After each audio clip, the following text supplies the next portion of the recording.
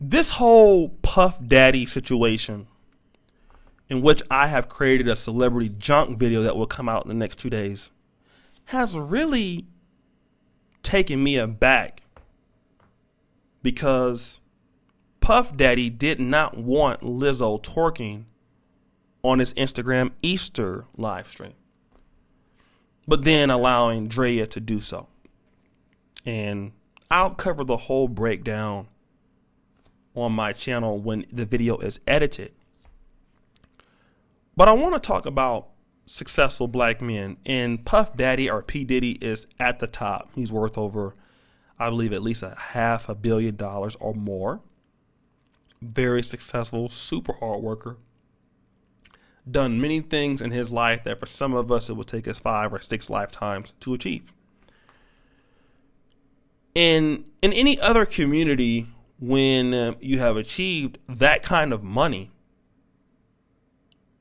you're able to speak your mind a little bit more freely, like a Donald Trump. White man can do this.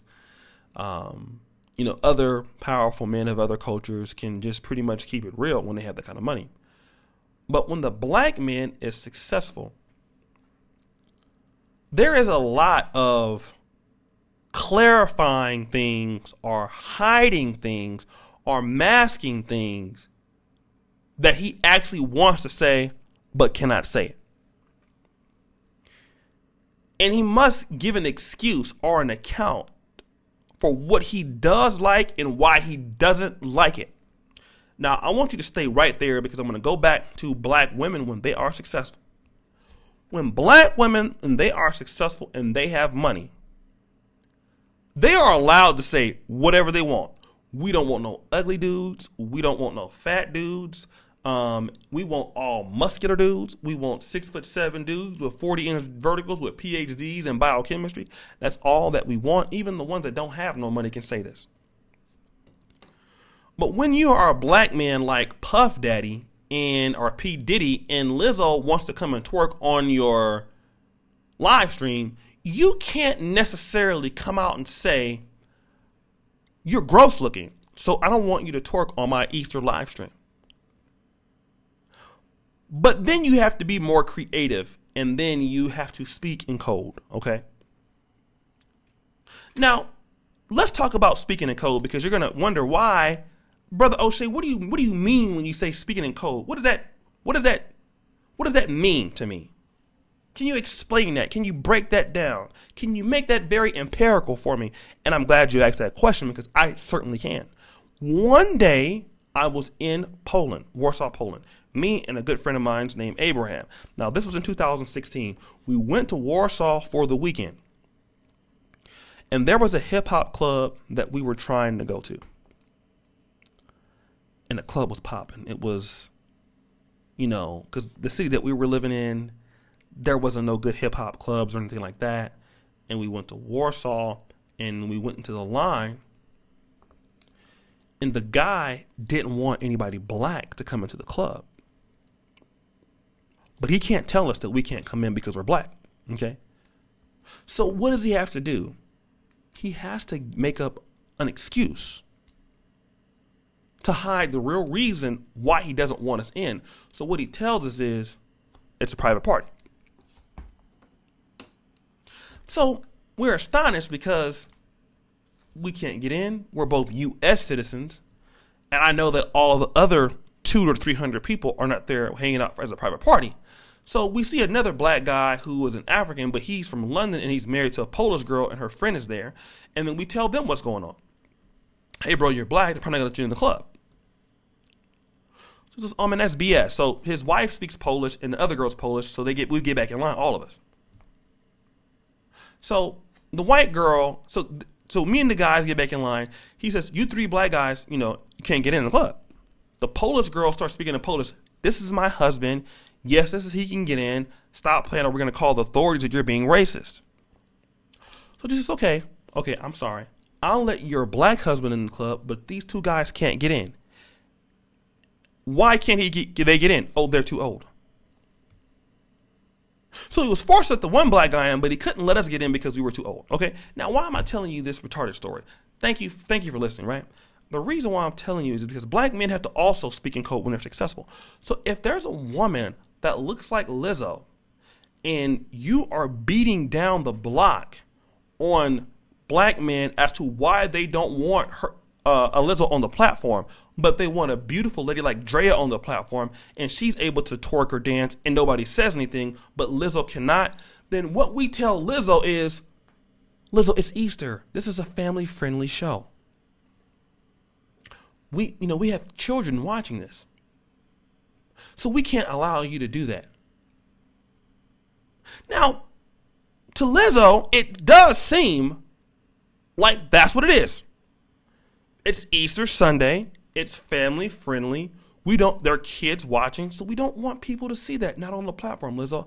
We hope that you understand.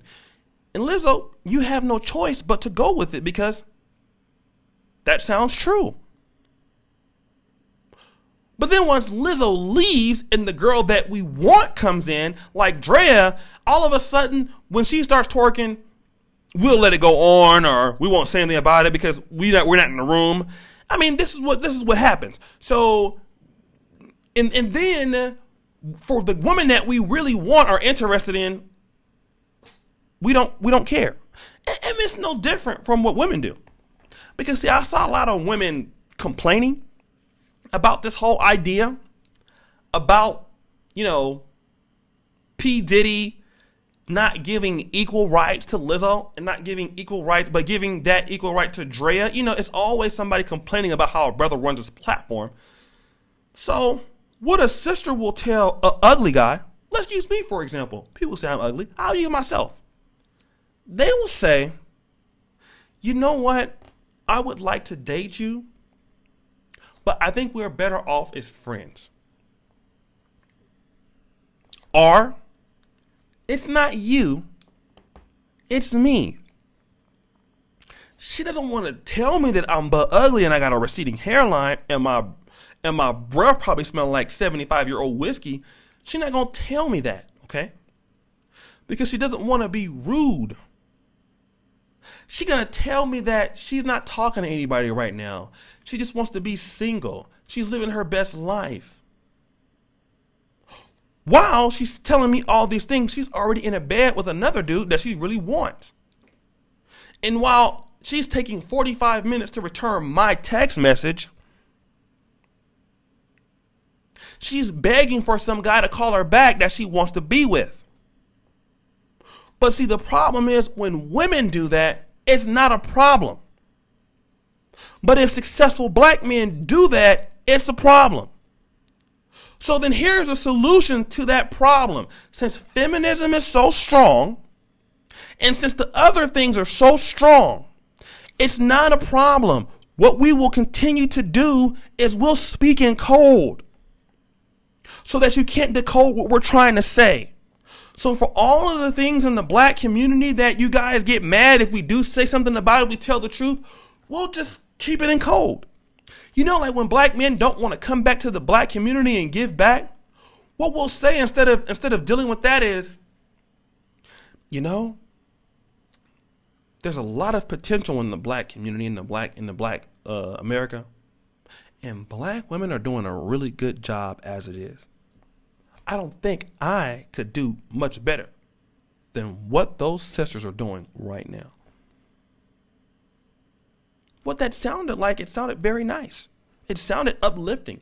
It sounded like something that you wanted to hear, because if you're a woman that has children and you live in the black community, you live in East St. Louis, you live in East Oakland, you live in North or Southwest Philadelphia, you live in Southeast DC, you live in the Drew Hill district of Baltimore, you live in there, this is something you want to hear.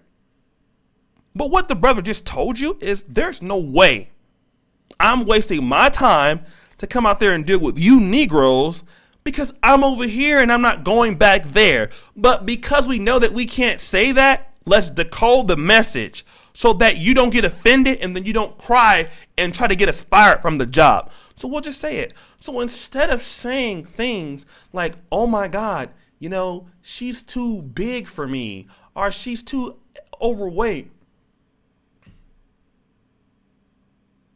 what we'll say is,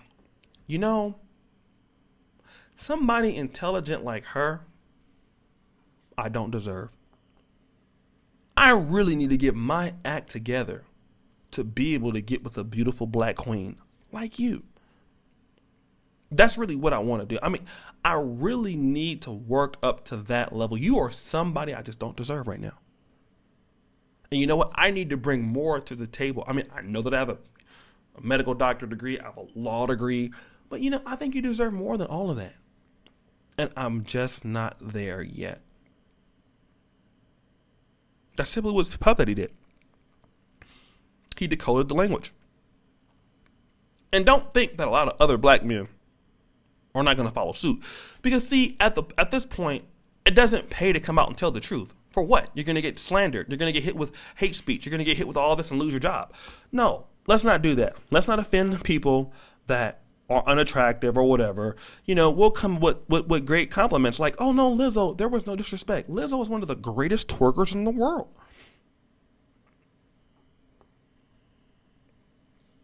Right? So there's no problem. But guys, what do you think, man? It's your boy O'Shea Duke Jackson. Make sure that you guys subscribe. If you're a black man and you're new to my channel or you just want to check my channel out, subscribe and hit the bell, right? We want all the brothers out there in black America, our black brothers all around the world. Subscribe to my channel. Want you to be here. This is the place for you. All the other people there, thank you for being here. Hit the bell, subscribe. All my contact information is at the beginning of the video, pinned to the top.